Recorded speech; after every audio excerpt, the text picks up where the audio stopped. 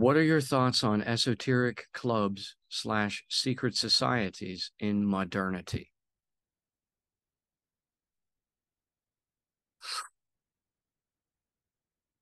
And my reply, following the 1848 writing of the Communist Manifesto on into the lifetime of Aleister Crowley, 1875 to 1947, and perhaps even as recently as the fall of Sovietism from 1991, it seemed highly likely the next big thing in the Western esoteric mystery tradition would be a worldwide union called a Bund, meant to create, for all the various sects and secret societies, a kind of communist internationale or unified body of leadership,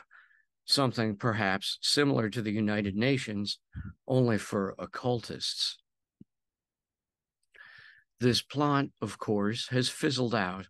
and instead we have been given the internet as a global public forum where all the secrets of all past secret societies become not just public knowledge, but fodder for populist discourse, an outcome many among the progenitors of the Bund concept would have found incomprehensibly odious, including Adam Weishaupt himself. Weishaupt, 1748 to 1830, wanted his Illuminati order to infiltrate Freemasonry, which he rightly considered was, at the time, the closest thing to an international bund for occultists and so-called magicians to meet one another and discuss metaphysics. The order of the Illuminati was contrary to the chaos of the Hellfire clubs of the era. Although from exile in Gotha, Weishaupt did live long enough to see the foundation of the United Grand Lodge of England in London in 1813, marking a nominal end to the Masonic schism between the ancients and moderns of the area.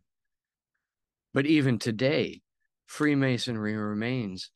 far from being completely unified and farther still from being an effective bund combining multiple differing clubs and groups. In fact, many Freemasons today remain staunchly of the opinion that anything like an initiatory group that is not specifically chartered to practice the UGLE's emulation ritual is strictly clandestine Freemasonry. Although not all Freemasons maintain this conservative outlook, and many Freemasons are also members of other secret societies for studying the occult esoteric mystery tradition. The formation of a working bund today is much like the problem of putting together pieces in a puzzle, the finished picture of which keeps changing. Getting the administrative membership of the modern OTO and York Rite Freemasonry to even recognize one another, let alone agree on a shared constitution of members' rights, etc., as implied by a bund, is almost impossible to imagine now.